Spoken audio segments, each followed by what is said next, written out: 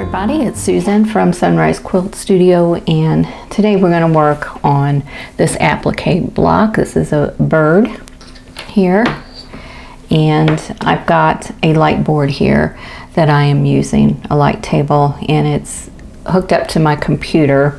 So we're kind of in a little different location in my studio or my sewing room today.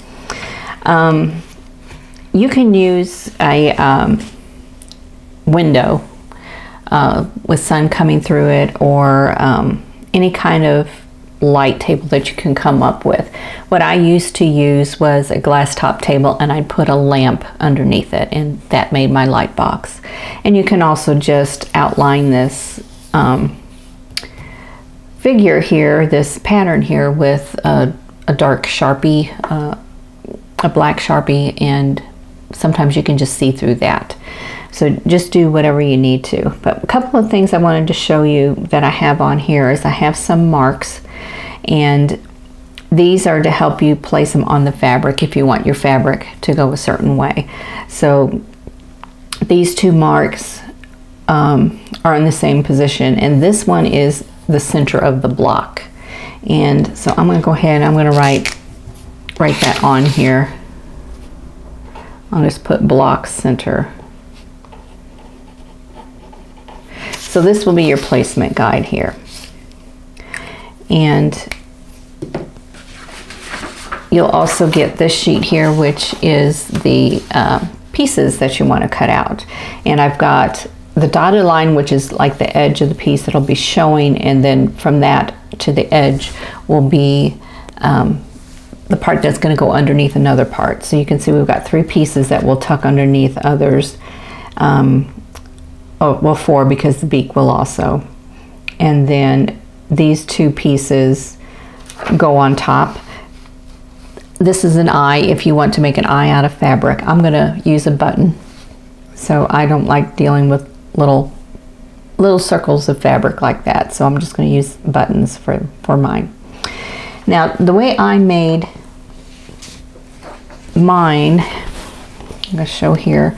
I made the tail and the body the same fabric, but I made it into 2 pieces because it fits on my fabric better. So if you want to make that all one piece instead of having 2 pieces here, you can. You just need to take these 2 pieces here and line them up and then cut them as one piece. So that's all up to you.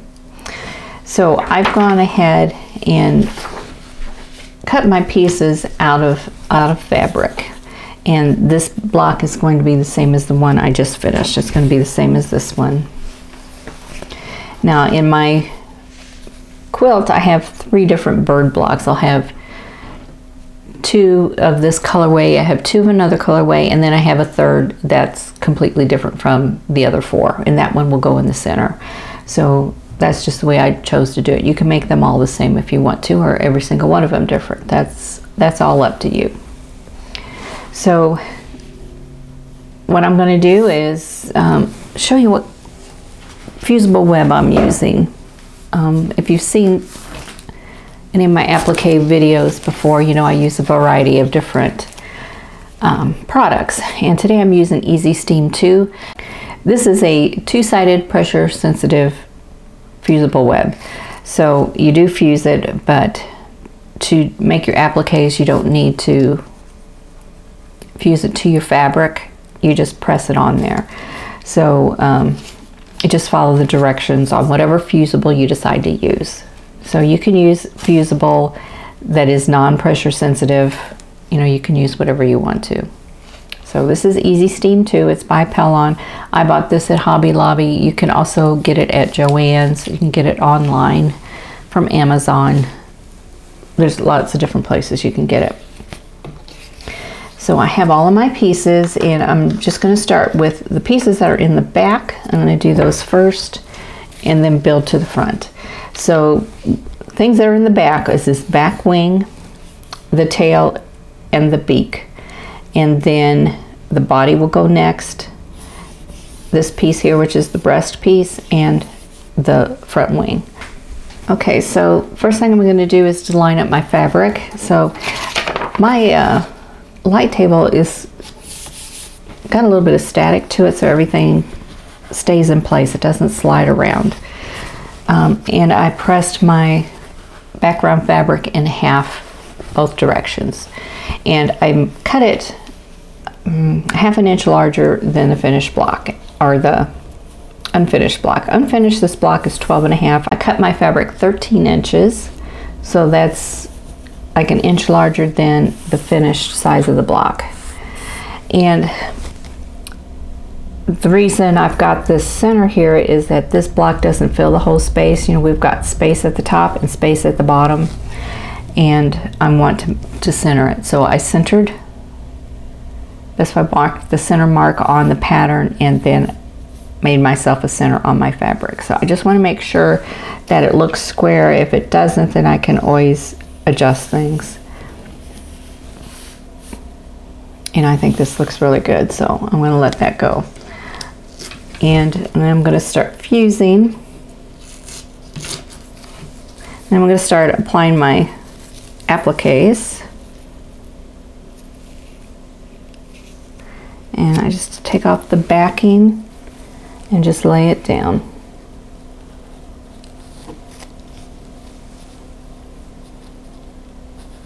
And then I just do my best to line everything up with the drawn lines and try not to move my fabric. If you have problems with that, you can use your Wonder Clips to just clip this on here and then it won't move on you. So I have that. I have the tail piece. Now when I cut out my fabrics, I tried to line up my tail fabric with the body fabric, but I didn't get it right. So I've got, none of my pieces are all are lined up. They're not lined up correctly. The pattern is different. So I have that, and I'll go ahead and put the beak on, and then I'll put the body. So the paper comes off of these real easily.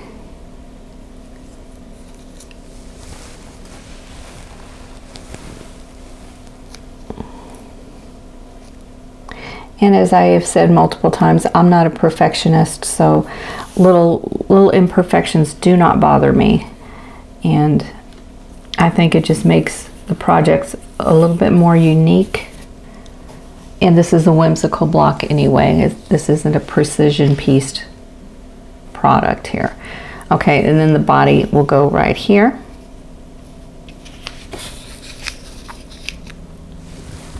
So I'm just going to go ahead and peel the paper off the back and then line this up. And I'm going to have to get in a little close here so I can see. And this is repositionable, so I can pull it up and set it back down if I need to.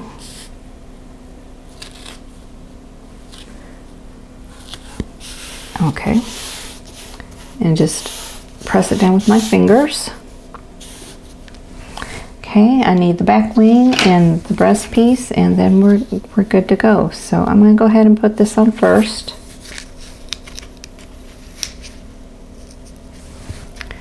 So just go ahead and peel off the backing.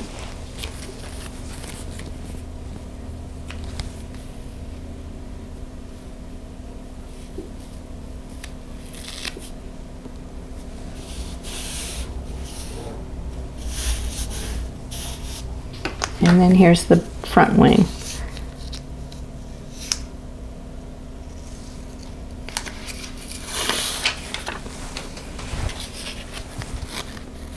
Okay, this Easy Steam 2 is similar to Steam a Seam 2. It's the same idea. It's pressure sensitive and it's repositionable. So there you go. And that's all there is to applying the applique. Now, once you've got this down, though, you do want to press it with your iron. So just follow your instructions, and let me pull my instructions out so I can tell you what this says. Okay, to permanently fuse the applique, you set your iron to cotton setting with steam, cover it with a damp press cloth, and then press down firmly for 10 to 15 seconds in each area. of your applique. So that's pretty easy. So this piece is ready to be permanently fused down, and then once I get it all fused down, then I'll go ahead and do some machine embroidery around it with a blanket stitch, and it'll be ready to go into the block. And I'm not going to add the eyes until after I have it quilted, so that way it's not in the way of the machine while I'm quilting. But that's all there is to that block. So I have that one and this one that I showed you earlier, which is the same, and then this one is my center block. This one is ready to be permanently fused too. So this one was my test go. I got some wrinkles right there that should come out when I press it. But this one had some directional fabric in it, so I used those crosshairs to help me line everything up. This one I did get correct as far as those lines being horizontal. They didn't line up to here, but I'm okay with that. Now I'm ready to do the machine applique, and I went and bought thread that will match the applique pieces, and in the bobbin I just have an all-purpose white thread, so nothing special there. The thread I'm using is Gutermann, and this is their 100% viscous thread. So here is the one that matches the peach colors. I'm going to start here. I think I'll start here at the body, and I'm going to go ahead and lower my needle so I know exactly where to place it, and I want the right swing to go off of the applique into the background, and then the left swing will go in. And what I'm using is a blanket stitch, and I have it at 2.5 on the width and 1.8 on the length. So that should take care of things for me. So I'm just taking my time and rotating the fabric as I need to.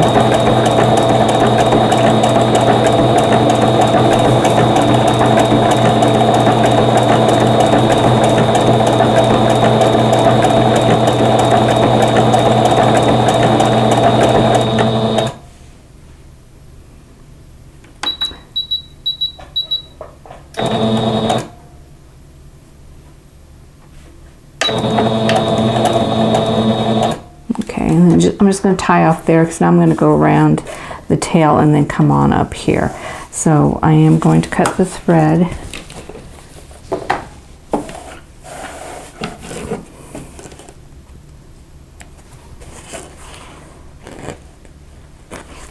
And I'll grab these tails and get them off too. So I'm going to come over here, and I'm going to do the same thing. I'm going to make sure I have the needle going right off the fabric, and then it will zigzag in. So we're doing good here. And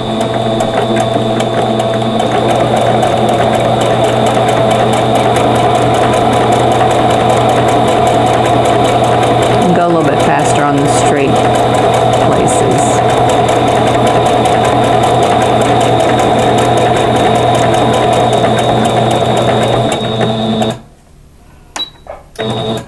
I want to stop with my needle down,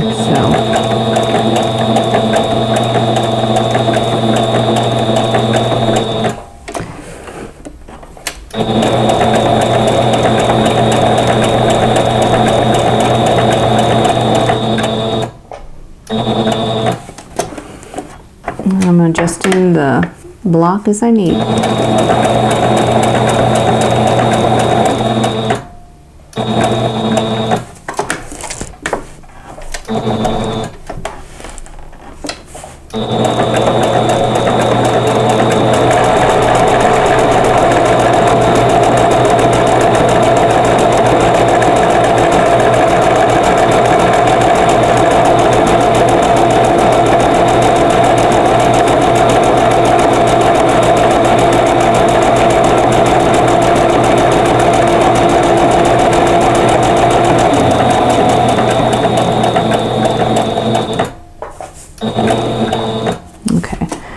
And now I'm just going to turn and go all the way around this wing here.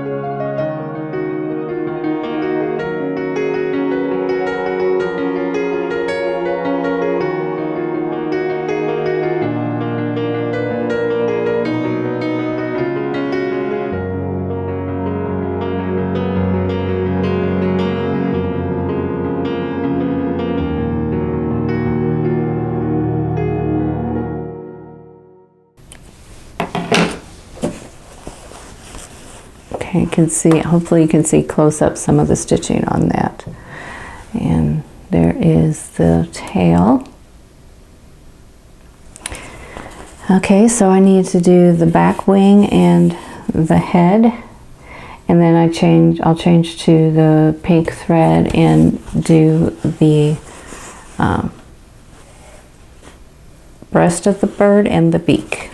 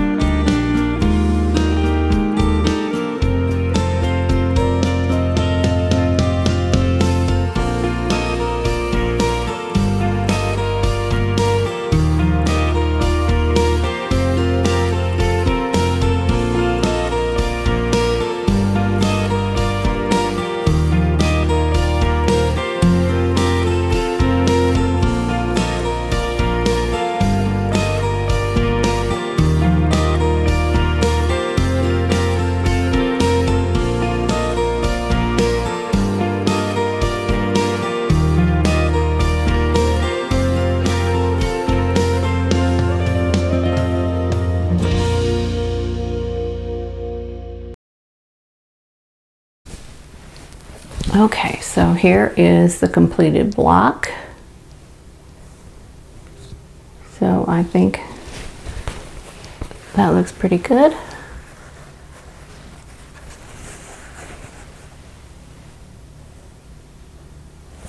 So once I get these all put together and get the